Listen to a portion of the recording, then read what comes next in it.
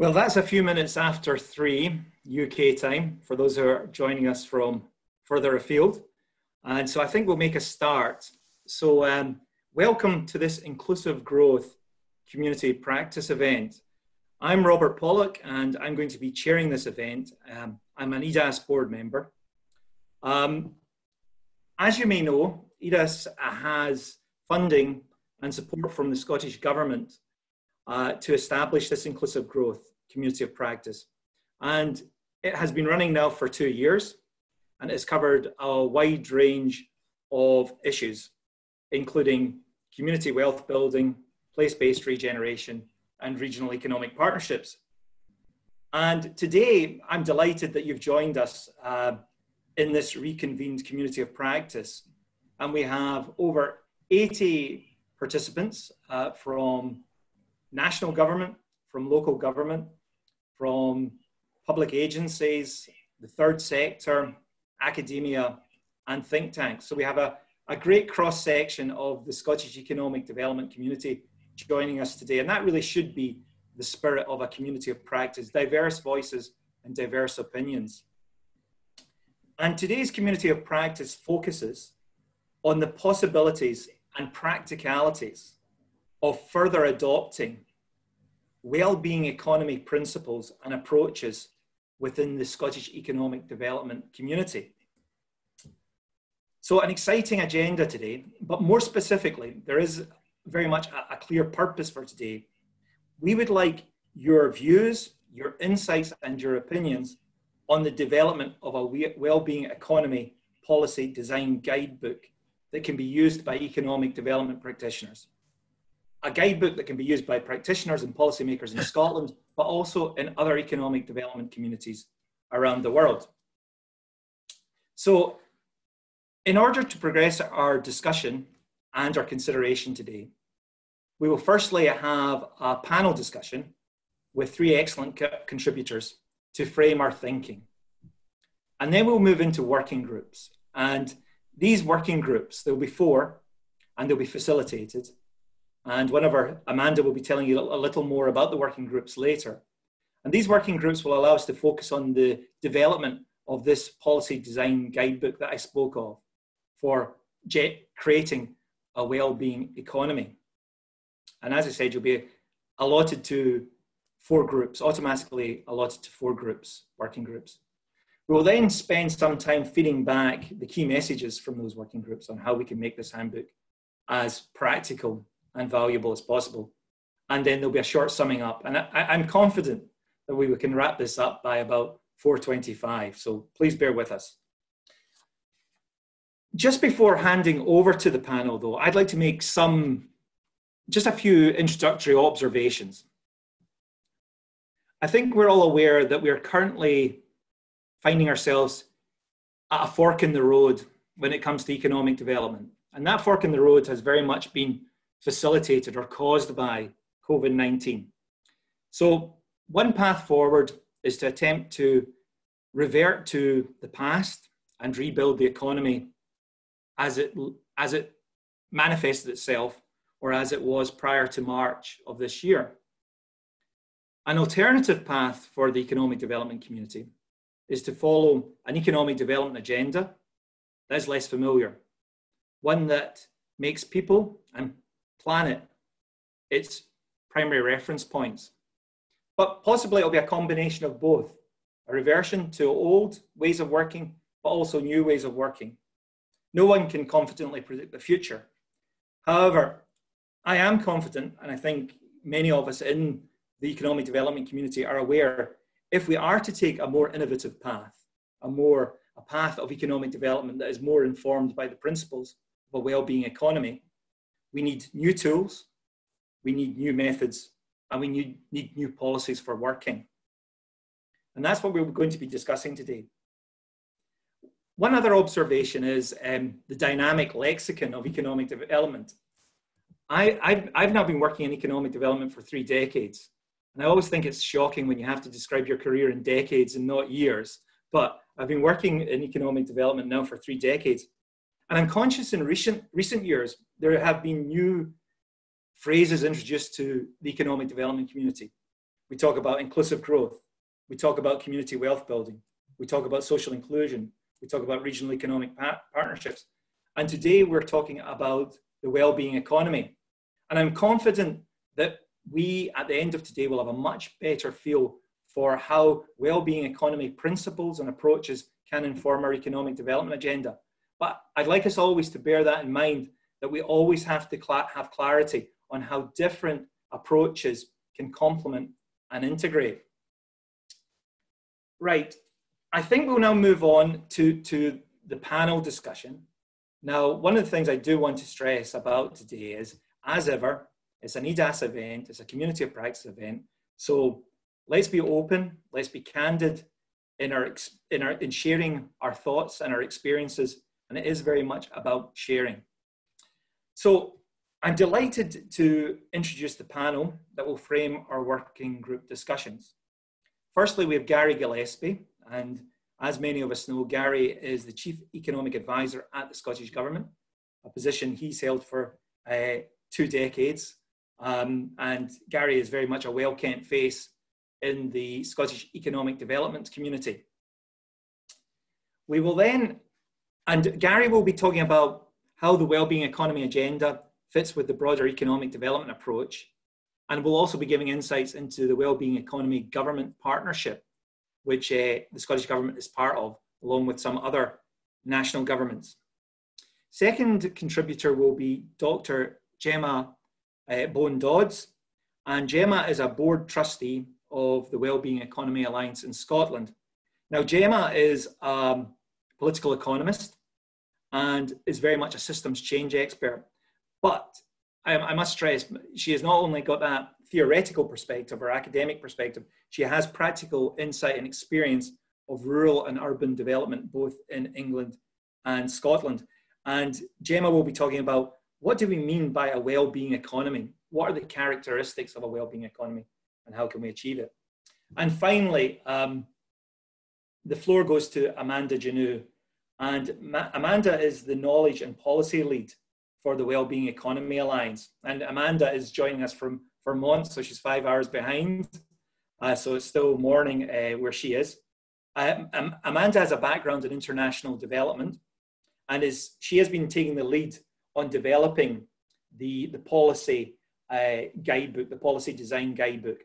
And so she'll be setting the scene for how the policy design guidebook has evolved, and also explaining how she would like your thoughts and contributions and insights during the working groups that we'll break into. So I've said enough, so I'm now going to hand over to the panel, and first up is Gary Gillespie.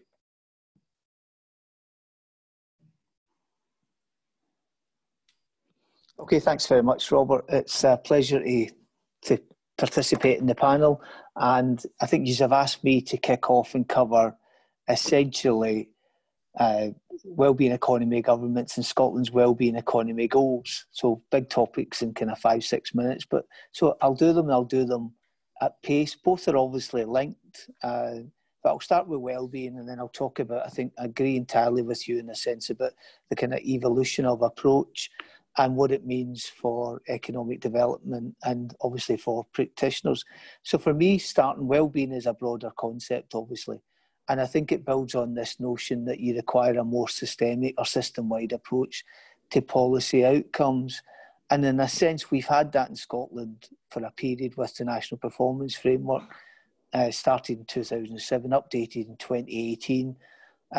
For those that, I'm sure everyone's familiar with the NPF around the 11 outcomes, and it kind of forces you to measure a wider basket of indicators and essentially recognise interlinkage of outcomes, whether it's health, education, justice, economy, environment.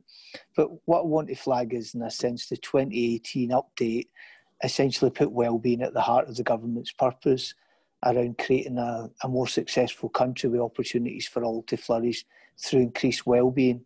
And that was the addition of wellbeing and sustainable and inclusive growth. And it also has a bit around the type of society that we want to be in terms of how we treat people, kindness, dignity, and the rule of law.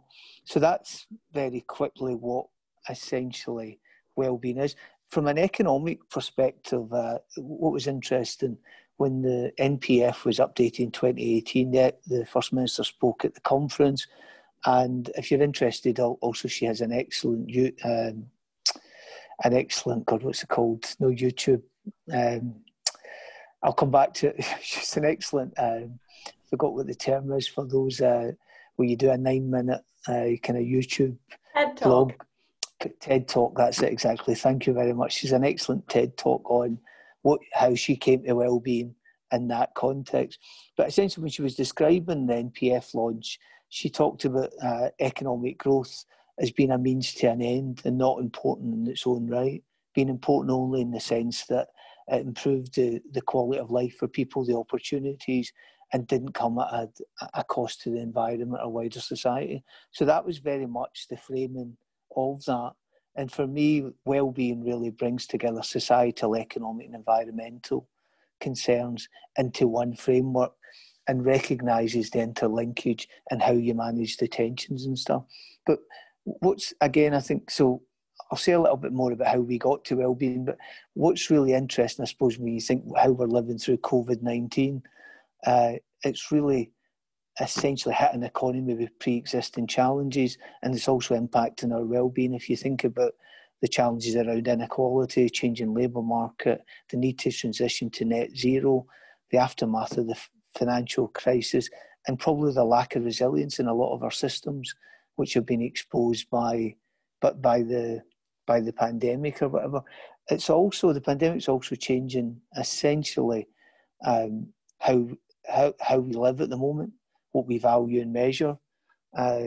People's preferences, behaviours and markets have changed in a really, really short period of time, which will have implications for us in terms of economic development.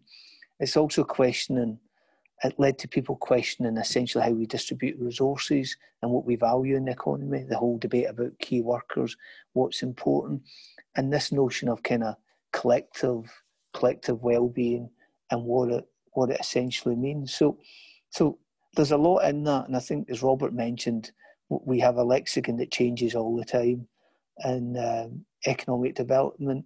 I worked in regional policy in the 1990s, and that was a whole different terminology then. But essentially, it was all about achieving a more equitable type of outcome for places and people. And I think, in a sense, if you look at what we're doing now with inclusive growth agenda and how that's moving on to a broader wellbeing setting. But let me say a little bit about that agenda and where we are now in that context. So for me, the Wellbeing Economy agenda, and from the economic perspective, really builds on the inclusive growth work that we set about and have we been doing now for the last 3 or 4 years. And essentially that link is also how the Wellbeing Economy governments actually started to come about. So if I think back to 2017, we had a conference in Glasgow, Inclusive Growth Conference, where we had participants from a range of countries who wanted to come and look at this type of framing for an economic response.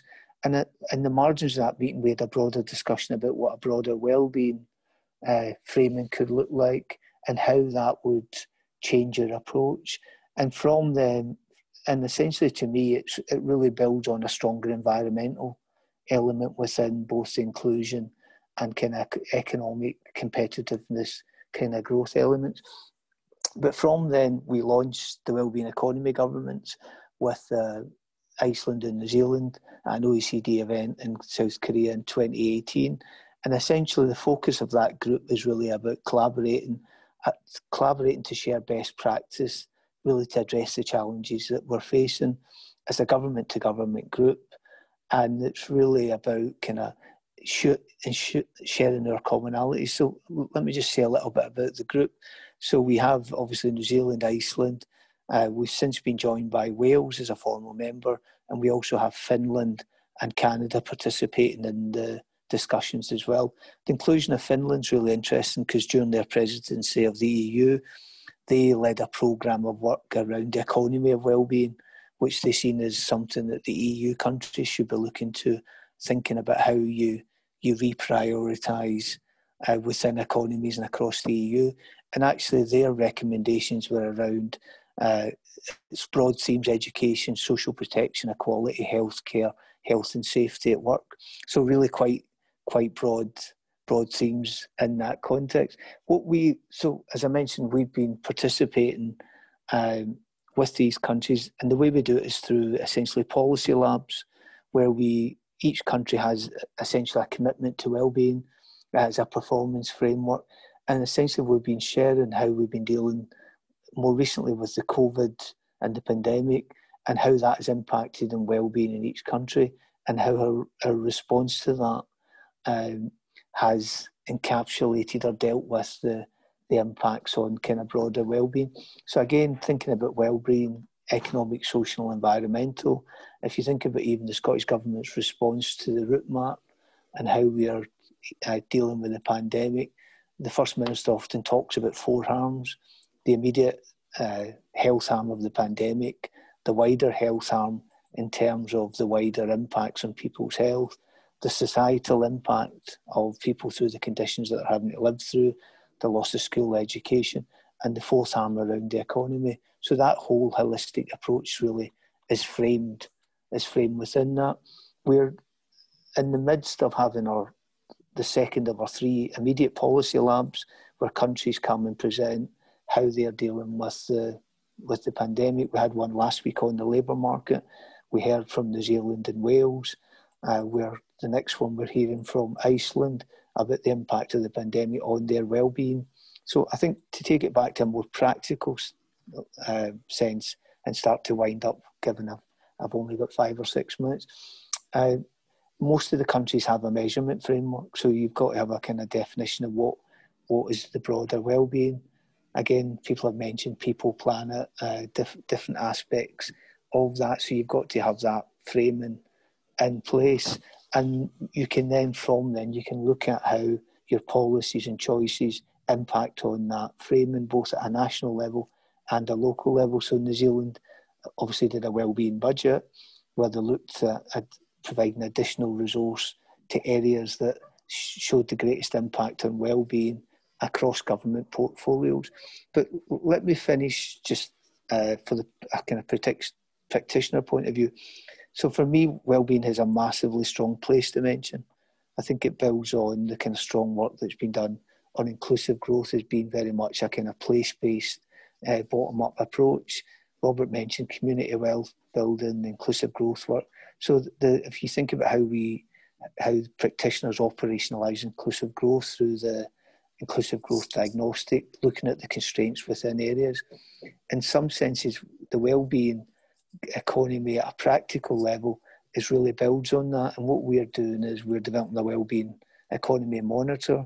We're working with local authorities to pilot that and look how that will operate within particular areas. And then essentially what the key challenge for this is how you manage the transition, or the tensions and synergies that come up between social, economic and environmental.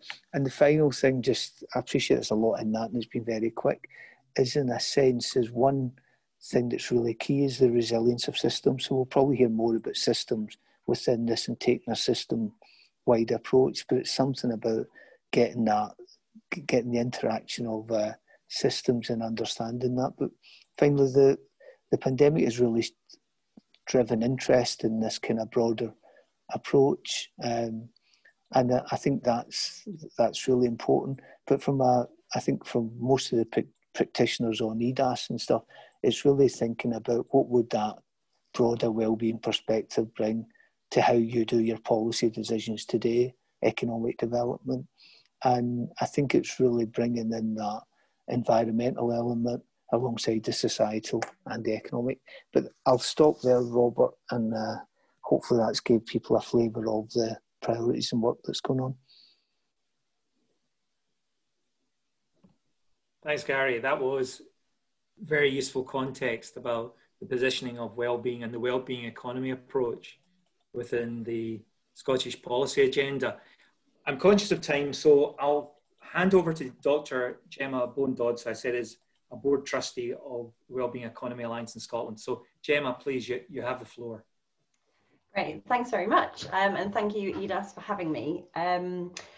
Yeah, I mean, we've heard quite a lot already just from Robert and Gary there, but I thought I would just focus in on what a wellbeing economy is in a little bit more detail, but also what I think that means for policymakers. Having worked in and currently still working in economic development myself, I have some ideas at least where the sticking points come for me. So I am a trustee of Wellbeing Economy Alliance in Scotland. So where Amanda, who you're going to hear from next, she works for the global team. We All Global has also a series of country hubs, and We All Scotland is one of those. And we exist, so we're a charity, and we exist to progress the aims and the principles and the vision of a wellbeing economy in Scotland, and really working with our partners, working with what we call our ally organisations, to help support them and support all the good work that's already happening, that's getting us closer each and every day to a wellbeing economy. We exist really to support, amplify, connect up, that side of things. So I'll come back to that a little bit later, but what is a wellbeing economy? So our current system, and we've heard from Gary there, and I think, you know, you can't probably put it better than Nicola does in her TED talk, but essentially it's really a system whereby the economy is seen as a tool in which we can create well-being and prosperity for both people and planet. So one phrase that we like to use to sum wellbeing economy up in one sentence is it's about having an economy that delivers social justice on a healthy planet. And that really is at the core and the heart of what we do. What does that mean? It means that our economy and the economic policy we use is explicitly designed to enable that to happen. What does that mean for policymakers? Well, it means that we need to have an orientation to systems change. So the situation that we're currently in is one, I think, of a converging crises, a series of converging crises. COVID is making a lot of these things a lot worse, a lot more acute. It's accelerating the trends that were already there in the economy. But essentially, I think there's four main converging crises, which is the a social crisis. So inequality is rampant, both within and between regions and nations.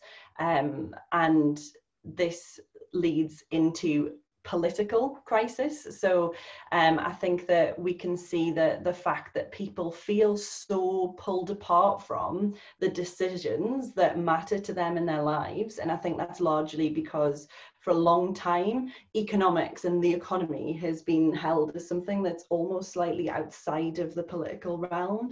Don't worry, we're just doing the numbers, like this is what will happen. And it's been a little bit patriarchal, like in that sort of sense, quite top down. And people have felt really disconnected from those things. And I think that, you know, that the outcomes of that are things like the rise of nationalism across the world, and people wanting to, you know, take back control. And I think that has something to do with it.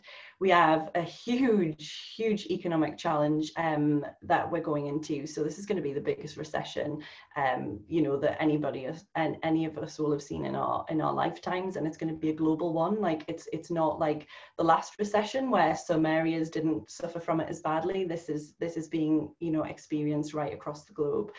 And of course, we have the environmental crisis. So the climate change and biodiversity crisis is absolutely huge.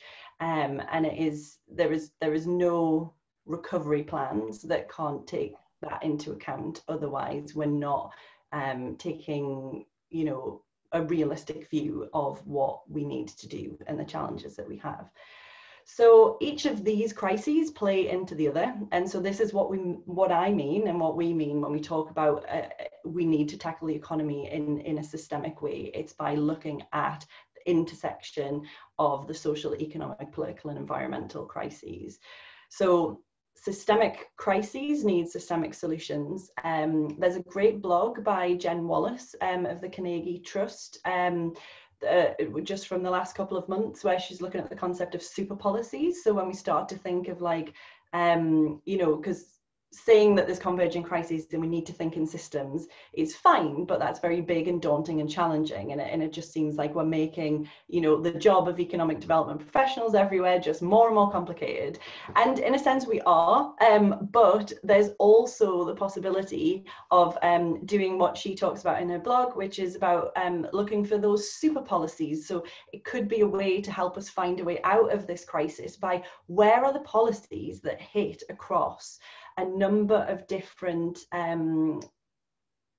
areas that don't have any spill-on bad effects on other areas, but that can kind of do that really well. So examples are, investing in, say, retrofitting tenement buildings in Scotland. Well, you create jobs. You might even, if you're lucky, create some local cooperative businesses who own the means to do up the properties in their local area. You create better health outcomes, because the people who live there will no longer be living in cold homes. They will be more economically resilient, because they will be spending less money on their heating bills, and we will affect climate change and we will make an impact on that. So that's a kind of idea of some of the exciting things that can happen. But the reason why we're here today is not to talk to you about here's a set of policies, here's a suite of policies that we can do, because I think there are three things, which I'm going to get through in the next 30 seconds, is policymakers, I think, need to have an orientation to systems change.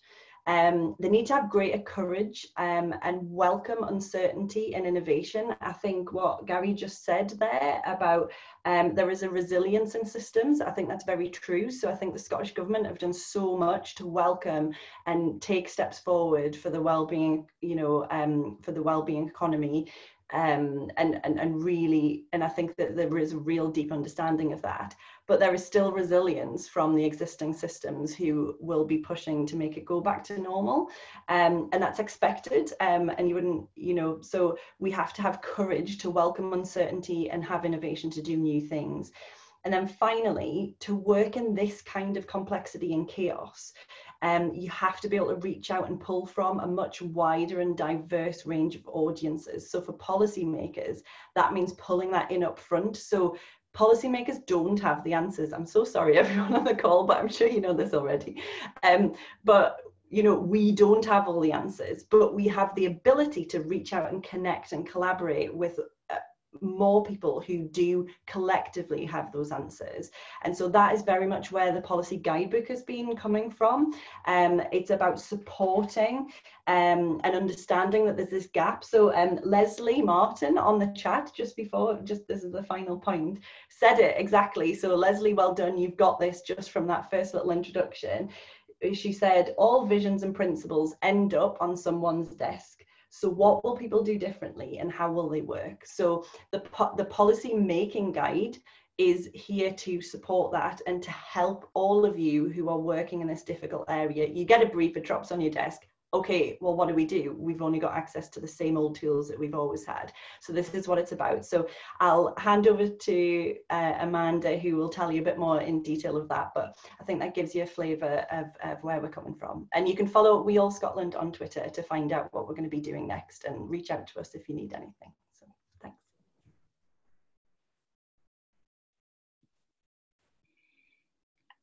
Well, excellent. Good afternoon, everyone.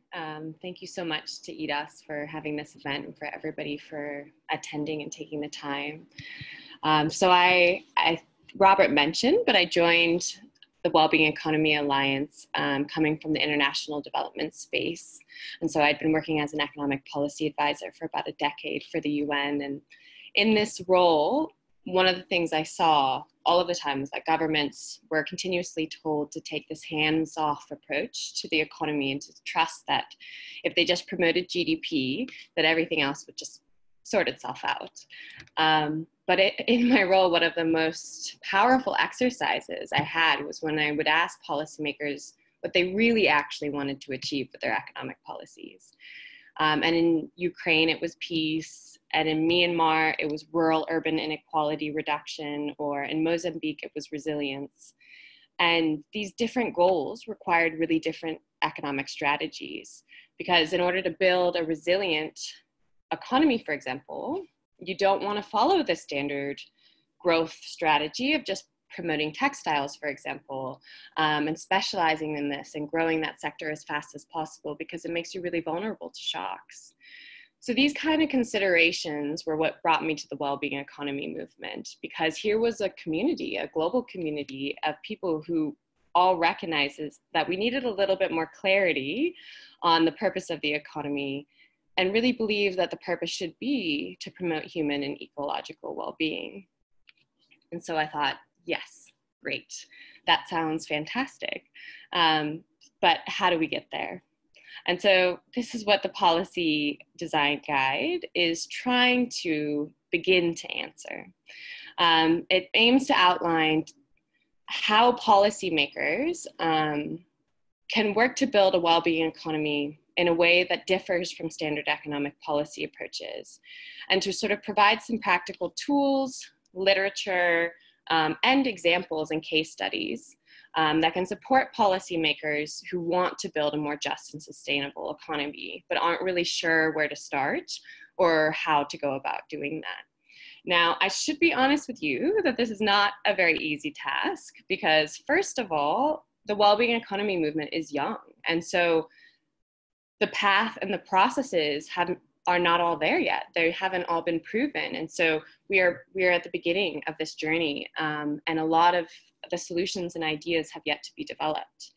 And secondly, the major challenge is because a well-being economy in Mozambique is going to look different than it will here in Scotland, for example, because it will be a reflection of your society's unique culture and context and values and objectives. So I don't have a ton of time to get into a lot of detail regarding the policy design guide, but I wanted to just speak to a couple of the principles and give you some examples of a few of the kind of processes that we would like to explore in this guide, so you can get a flavor before we move into our discussion groups. But one of the core principles, as Gemma said, for us is really about participation. So obviously, a lot of people, I think, are feeling very disempowered at the moment, especially when it comes to the economy, and that we've kind of lost sight that we are the economy somehow along the way, and we tend to view it as something very powerful and abstract, rather than just recognizing that it's a word that we use to express the ways in which we provide for one another. And the ways that we produce and provide things for one another have a really big impact on our collective well-being. So this guide begins by exploring, for example, different ways that policymakers can understand their community's well-being priorities and goals. With Scotland's well-being framework, for example, that Gary mentioned, being a really, really great case study and example to feature in this guide, because your government went out and spoke to people, and in this process was able to identify some really beautiful goals, like ensuring that all children grow up feeling loved, safe, and respected.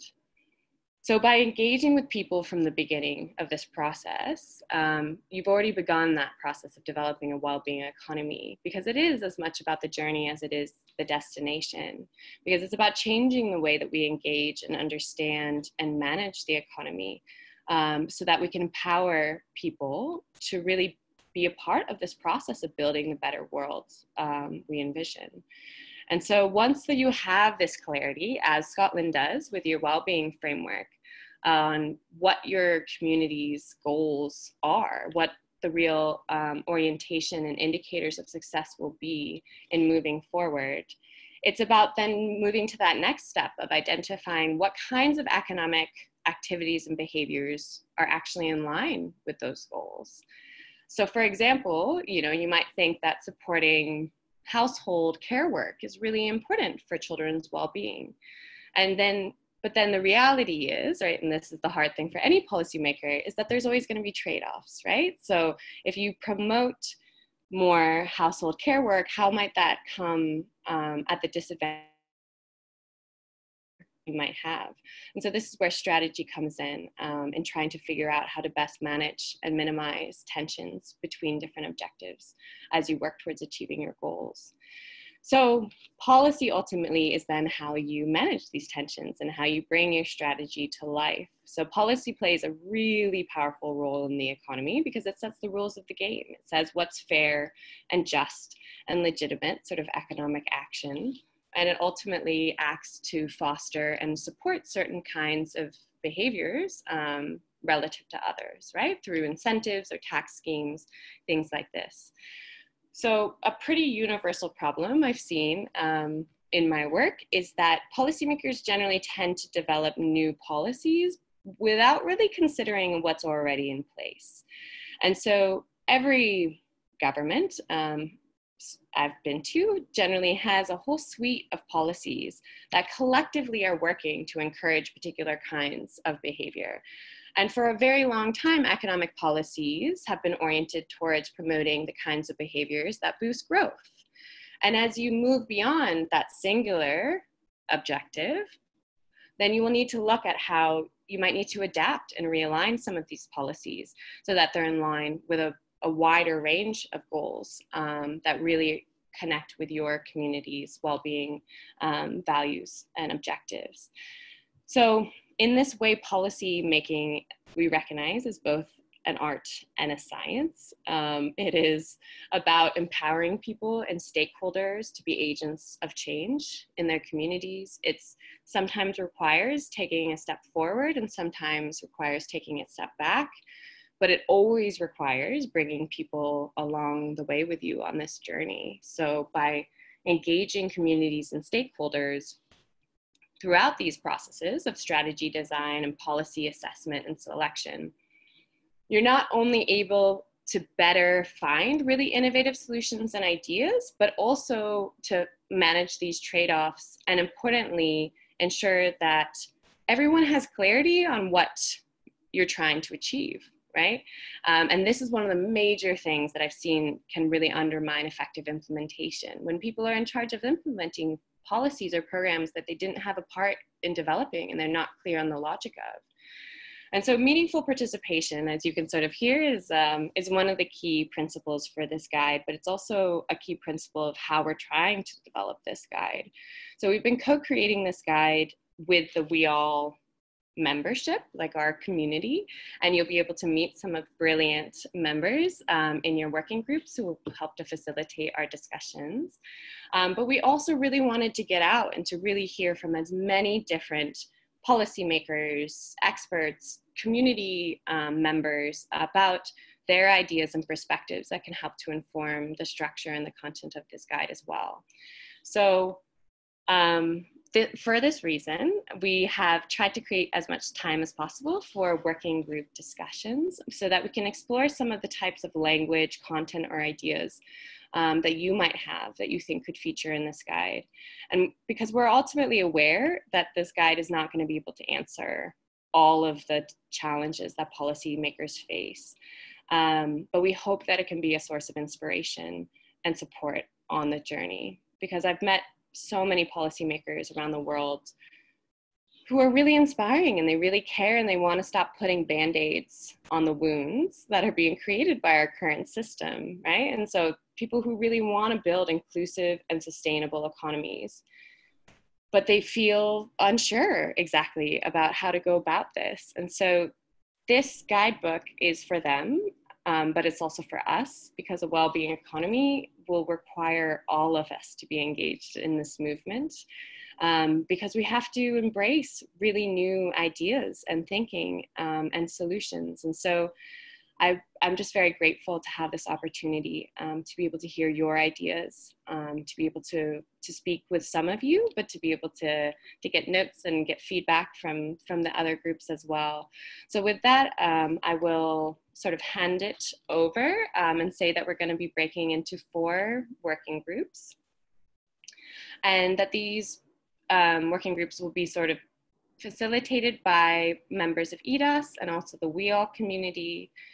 And we'll be exploring some different questions regarding what kind of vision you would have for a well-being economy, what kind of challenges you see in achieving this, the role of policy, and any tools or resources or information that you might be able to provide to us that could help to inform the ultimate shape and form of this guide. And after we have our discussions, then we'll come back and we'll hear from each of the groups about what they've discussed. And then ultimately we'll wrap it up. And I hope that I'll be able to work with each of you more in the future and provide some opportunities for your future engagement in this process. Amanda, thank you so much for that overview of the process. Now, there's obviously a real appetite for discussion and input because the chat really is going, like a steam train. So let's go into our groups now, but can I suggest that we do still reconvene at approximately 4:10, and we'll keep the feedback to the minimum and the wrap up to a minimum. But I think it's important that we still have nearly half an hour. So let's reconvene, go into our groups and reconvene just after 4:10. So you'll be now divided up, scattered to the four winds. So I'm now opening the rooms. You will have a notification on your screen to say join room. These have been allocated at random. Okay, I think it looks like most of us are back in the main meeting room. So I have to confess now, the reason I'm asked to be a chair is not because I'm a good chair, it's just because I'm a disciplined timekeeper. So we're running slightly behind. So can I suggest that we have feedback from each of the four groups, but we hold feedback to no more than 2.5 minutes per group. It's unfair because the discussion was rich, but hey, we've got other things to be getting on with today, I'm sure. So could I start with work group 1 with Emma to give her 2 to 3 minutes of feedback? Thank you.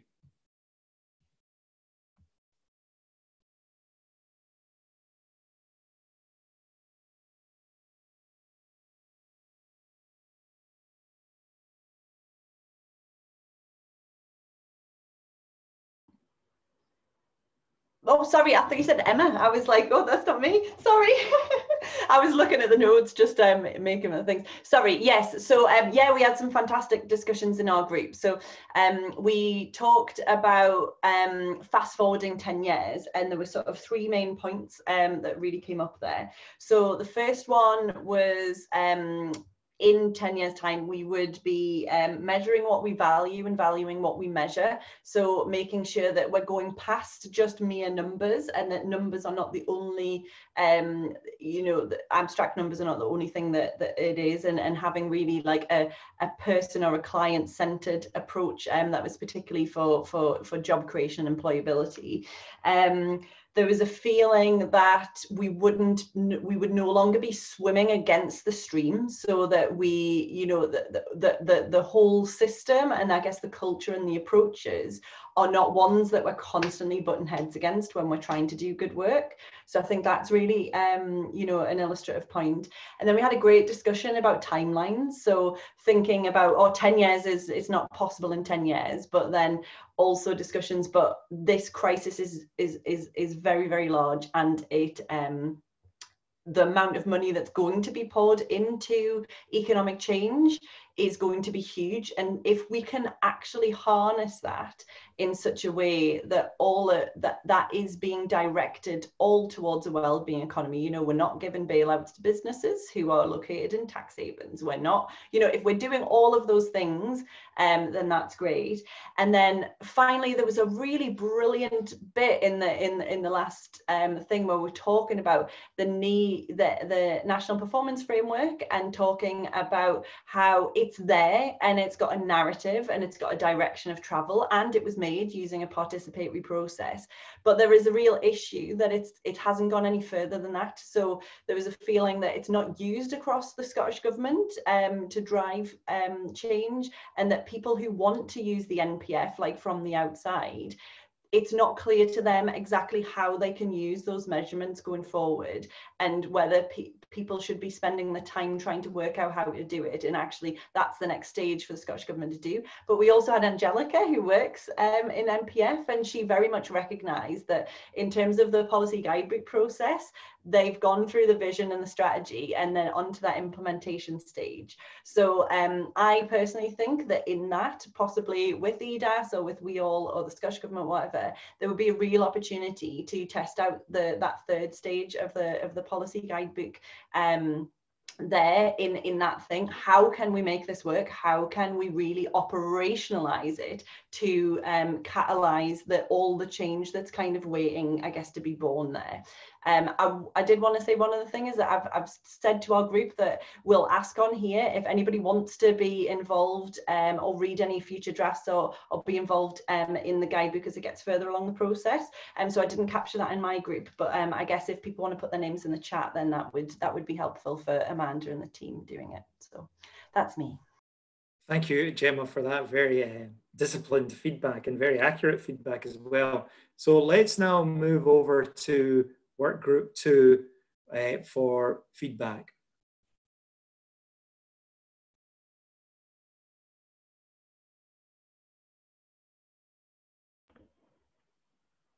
That could be Amanda or Jacob. Okay, I was wondering which one is perfect. That's fine. Maybe Robert doesn't know the numbers. All right. Okay. So hi, my name is Jacob Haffler, and I'm German, so I get asked a lot to take care of the time too. So I will try to make this really brief. We talked also about this fast forward 10 years question a lot, and I think the one topic that everything kind of evolved around was empowerment. So people really talked a lot about how to empower people and give them control of the goods and services they consume and they use, and how to make people really feel empowered, and how to achieve greater integration, and how to actually let people do what they are passionate about in the economy rather than just making any job that they have to do to survive. So I think that was the one core thing that everything evolved around. And then the second very important thing that has been talked about was cooperation. So especially the cooperation in terms of institutional cooperation between different institutions. And I think many people emphasize that the COVID-19 recovery situation actually provided some kind of a window of opportunity and also good experiences where different organizations actually came together and they worked together much more cooperated, much better than they did before. And the people in our group saw that as a good chance to actually enhance that cooperation, which would result in better intergovernmental coordination and better coordinated policies.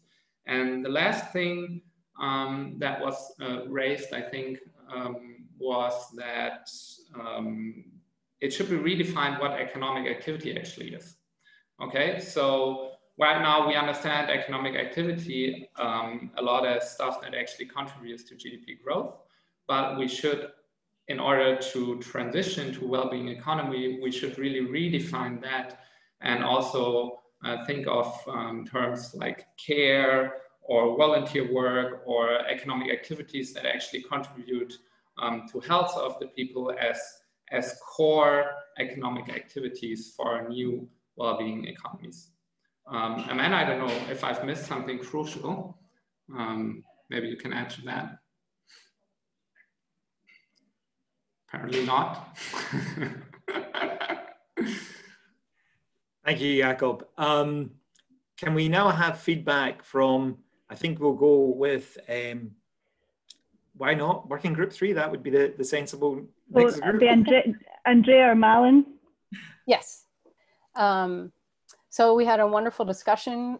We talked about some vocabulary and words for search engine optimization aspect needs for the guidebook, and people talked about health, happiness, fairness, social justice. Social currency was another theme that came forward.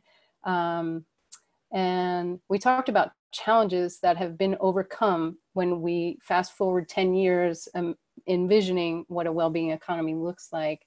And folks have weighed in saying that policymakers and community and business folks are working more together. And There is mainstreaming of concepts of equity within both politicians and policymakers. Conversations are different. We're talking to business in their language instead of business not being a part of the discussion. And we're also redefining, we have a new language. If we're fast forwarding 10 years, new language to be inclusive of those things that reflect well-being economy. Very exciting to me is that we got some wonderful case examples and models to point to, which is really important. So if anybody has models or cases that, or resources we can point to that would inform the guidebook, that would be fantastic. You could drop it in the chat. And again, if anybody wants to help weigh in on this process, you can also put your name in the chat. It was a fantastic discussion. Thank you, Andrea. By the powers of deduction, I'm assuming it's now Amanda to give the feedback for the fourth and final work group. And Amanda, it may be useful if you also use the opportunity just at the end of your feedback, also just to summarize the next steps in terms of this process. And then I'll say a few words of conclusion. It could be Andrew or Michael as well first. I think it's us, Robert. Okay. Oh, apologies. Sorry, I'm the one with the numbers. Amanda, I think Amanda was with Jacob, but anyway, yeah, shall I go ahead for group 4? Yeah, okay, great. So, yeah, we had a really interesting conversation, I mean, people from all different areas of work.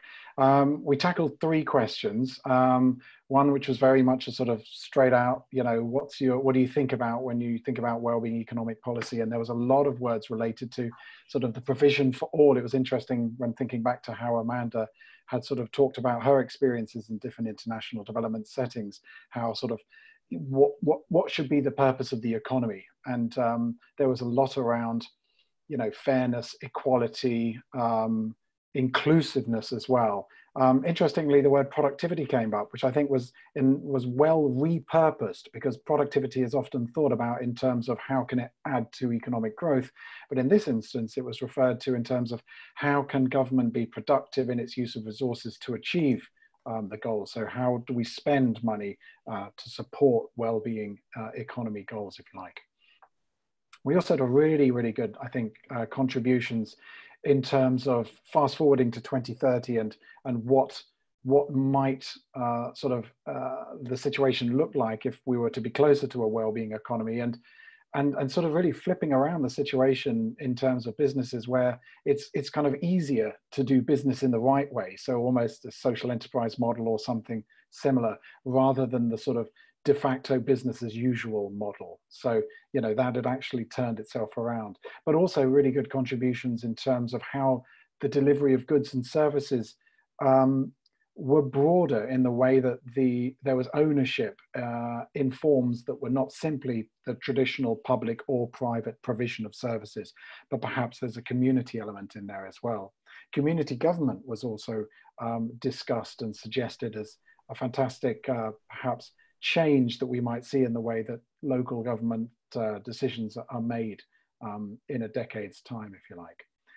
There were other contributions as well, but I'm sort of conscious of time. So I'll just sort of zoom forward to the final question that we explored, which was around thinking about what's actually taking place in your location at the moment that might be of interest and relevance in building the case for the support for a wellbeing economy.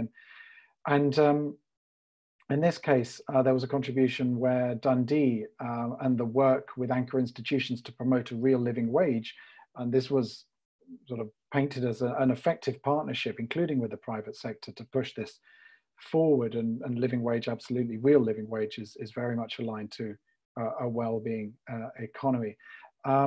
Also some interesting conversations about community wealth building and where perhaps it should start, depending on the capacity of local communities. And perhaps the starting point should be those communities that have less sort of capacities, is where the benefit and the value, you know, if we are to start that process somewhere, we should focus there, as opposed to communities that perhaps have more resources already in place. So I'd say that's hopefully some sort of a summary, if you like, of Group 4's conversation. Excellent summing up, Michael. I'm so glad we came to you. So it's now over to Amanda. And if Amanda could say a few words on the next steps for WEALL, and then we can move to wrapping up. So Amanda, over to you. Yes, thanks so much, Robert. Yeah, wow. So I just want to thank everybody, this community of people. The experience here and the perspectives and the ideas are fantastic. And so I'm really looking forward to going into all of the notes as well and using it to really inform the guidebook as we continue on. So just to give you a sense, our plan is to try to publish this guide by the end of this year. So in the coming months, we're still trying to gather tools and case studies and resources that can sort of feature in the guide. So if you have any good tools or resources, you can let us know. Or I've already seen very kind offers by many of you to potentially review or to input into this process. And so, yeah, that would be amazing. So we can send you out a draft when we have it and get some of your feedback and ideas and additional inputs that you think might be missing. And finally, we're also trying to sort of build within WEALL itself more of our policy network. So if you're interested in engaging in WEALL or also in our knowledge and policy work more broadly, I'd really love to have you. So please reach out, join as an individual or as an organization to WEALL. Also, as Gemma said, there's WEALL Scotland too. So there's a lot of different opportunities here to do things at the local or the international level, depending on your interest. And yeah, so with that, I know we don't have much more time, but I just really, really want to thank you for taking the time to speak about this, and I really look forward to working with you all more in the future. Thank you, Amanda. It was a very rich discussion. I have to say, what really impressed me in my work group was people were not talking about the concept, they were talking about how we implement the principles, and that really struck me. So people were more interested in the how rather than what is this. So that's very good. And a very good starting point. For me, a number of things recurred throughout the discussions, and I think it was evident throughout the feedback. One is timing. We're used to accepting change that is intergenerational, that can be measured in decades. And there is a real sense that there is an opportunity for accelerating this agenda and accelerating it markedly. The second thing is scale. Interestingly, a number of people said this can't be a cottage industry. And this is right. If it's about fundamentally changing society, this can't be about a small number of pilots. It has to be something of scale. But we have to marry the bottom-up approaches of community building, very much embodied within the spirit of the discussion today. But we also have to link that to the top-down drivers of economic advancement. And that is issues around internationalization and finding industries that are decarbonized but competitive in international markets. So there's something around timing, scale, and positioning. But the thing which came up in our group by many people was the need for political courage. Nobody said courage, but it came up earlier, but everybody was talking about politics having to seize this moment.